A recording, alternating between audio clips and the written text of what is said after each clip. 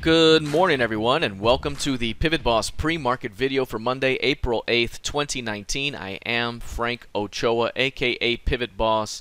Here's a look at the daily time frame of the ES. Very quickly, I mean, this is nothing really we haven't talked about already. We're trending up right now. Everything is pointing higher still.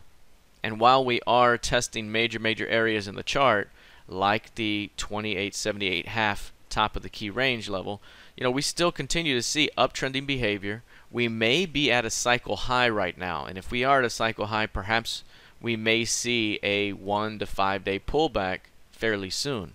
The one thing I am watching is the previous session's high.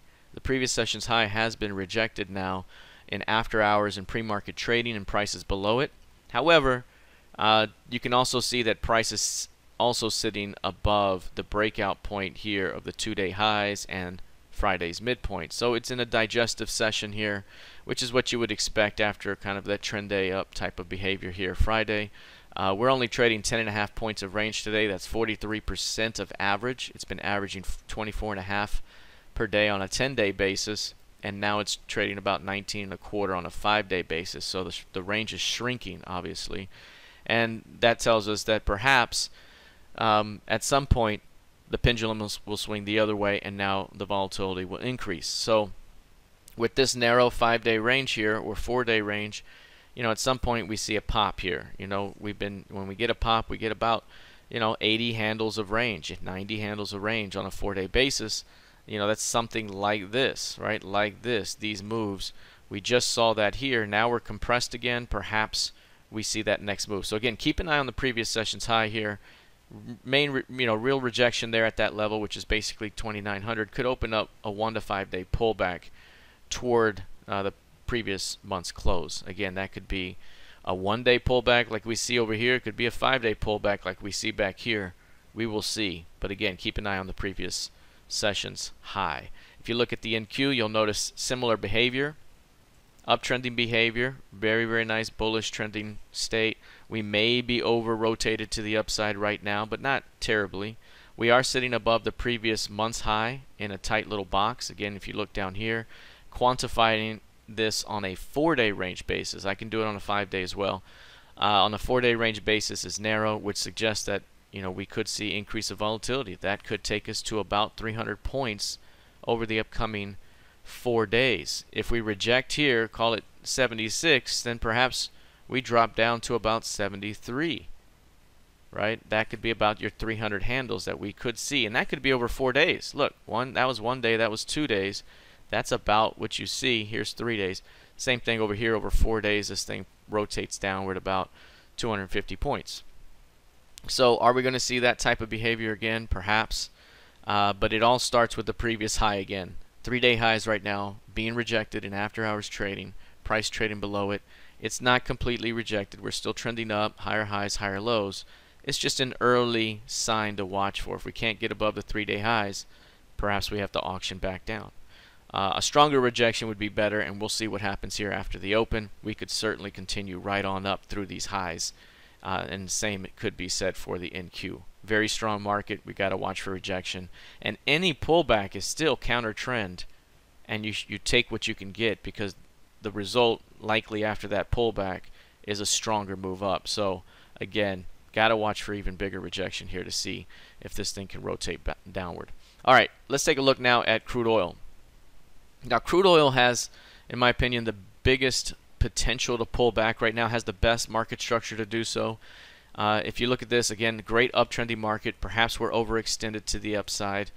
You can see right here, previous session high. So far, price is sitting right at that zone. And look how narrow the range is right now. This is a 23% of average range day so far. We're at 29 cents of range. And this thing averages about $1.28 on a 10-day basis. On a 5-day basis, it's $1.23, so it's about the same. So right now, this is extremely narrow. We're certainly not going to stay this narrow. And now if you look at the 15-minute chart, the thing to look at is how tight of a box this has become. This is the previous session's close price, and we are forming a box right on top of it. If there's any failure to hold, that 63.20 in the bottom of that box, usually you would auction all the way back down to the previous session's low. That's going to be here at about 61.80. So previous session's high is here, previous session's close is here, and it's forming a nice little box on top. If there's a failure here, we rotate all the way back down to 61.80, right? That's usually what would happen. At the very least, you get 62.60, which is the midpoint of the previous session's range. So those are your two targets if you cannot hold 63.20 today on a short-term day trading basis. All right, let's take a look now at gold futures. If you look at gold here, one thing we talked about last week is how narrow this range was. That's why this is set to a 4-day, is because this 4-day here was narrow, and we got a downside false breakdown. We have a pivot low, and from that pivot low we can now forecast that 1333 is the average monthly range target. 1321 is now the primary target. That's your primary target zone. Additionally, we mentioned that if we were to find a pivot low, we can then forecast higher about 35 handles, 35 to 40 handles. That's usually about the range we get on a 4-day range basis when we break out of this range. And so from that low, 1285s, you look higher about 40 handles. That's going to take you into about 1325. 35 handles, about 1320. 1320 to 1325. That's your target zone. And so again, from this low, we're quantifying it based on range, and we're also quantifying it based on average monthly range. And again, we're at the bottom of the key range, which means usually you come to the middle here. So those are all bullish indications for gold. Meanwhile, the broader market's showing early signs of kind of topping out, perhaps on a near-term basis. This could be done again 1 to 3 days, 1 to 4 days. And we've already got the low here, so basically the next 2 days we could be trading 1350 by tomorrow, perhaps 1315, 1320 by tomorrow, perhaps.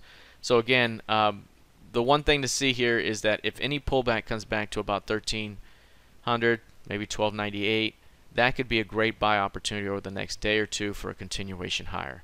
So again, that's the level to watch and to stay above in gold. All right, that is it for now. We'll see how this plays out heading into the new week of trading. Happy Monday, everyone, and I'll see you all in the trading room. Take care, folks.